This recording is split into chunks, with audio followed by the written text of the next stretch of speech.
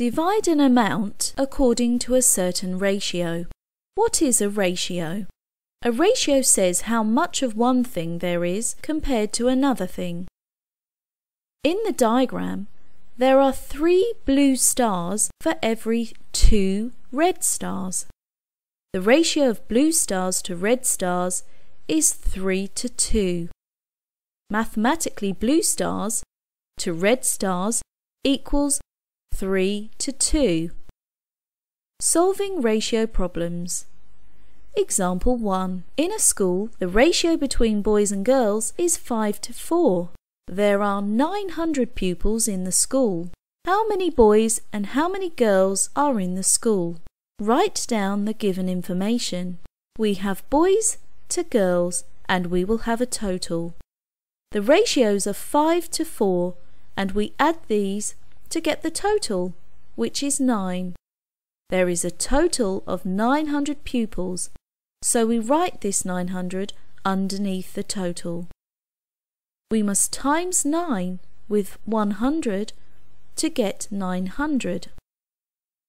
So we must times the boys by 100 and the girls by 100. 5 times 100 equals 500 and 4 times 100 equals 400. There are 500 boys and 400 girls in the school.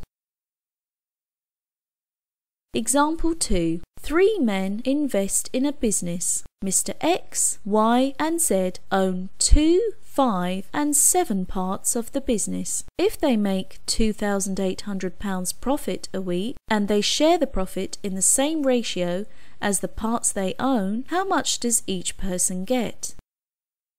Write down the given information, X to Y to Z and a total. 2 to 5 to 7 and we add them to get a total of 14. The total profit was £2,800. We write this underneath the total. We must times 14 by 200 to get 2,800. We must times everything by 200. 2 times 200 equals 400. 5 times 200 equals 1,000. And 7 times 200 equals 1,400. Mr. X gets £400. Mr. Y gets £1,000. Mr. Z gets £1,400.